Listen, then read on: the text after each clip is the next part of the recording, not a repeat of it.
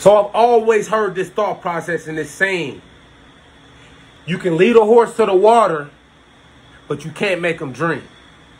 False. Never believed in it. As a leader, it's your job not only to lead the horse to the water, but you have to inspire that horse to drink that water. You have to motivate that horse to drink that water. That's your job as a leader. It's not only getting them to the water and showing them the water, showing them where it's at. They need to know how important water is. They need to know the consequences for not drinking that water.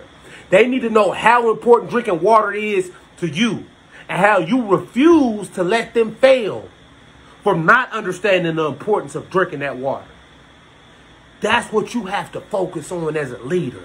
It's the number one thing.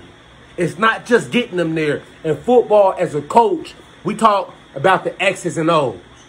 Calling the plays, having a perfect scheme, having a perfect play. That doesn't matter if you don't have players, if you don't have athletes that will die for you. They're motivated enough and inspired enough to go out and execute those plays. It's twofold. You can't just call the play. You can't just lead the horse to the water. You have to motivate. You have to inspire. As a safety professional, as a leader, you are under a microscope. You're under a microscope at all times. People are looking at you. And there is power in perception. Use that to your advantage. Use that to your advantage. For me, I carry around a gallon of water. When I'm going through the break room and shift change, I'm filling up my gallon of water every day. As I'm going through, I'm saying hey to people. I'm saying hey with the gallon of water.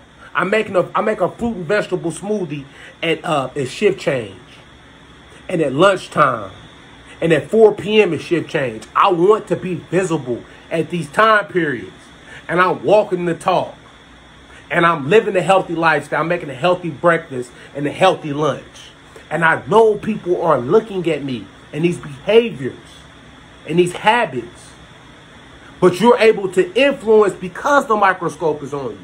So always do the right thing, but be conscious about specific behavior that you want to replicate.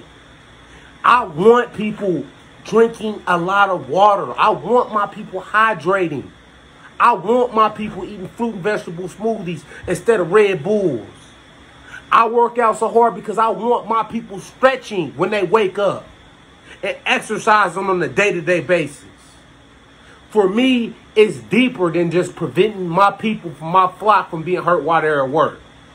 I don't want my people to retire and they have a heart attack after working 65, 70 years from bad life choices, from putting the wrong things in their body. That's what I believe in, and I live that, and people can see it.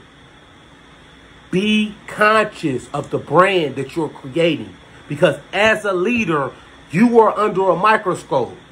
Use it to your advantage. Thank me later and share this with somebody that needs it.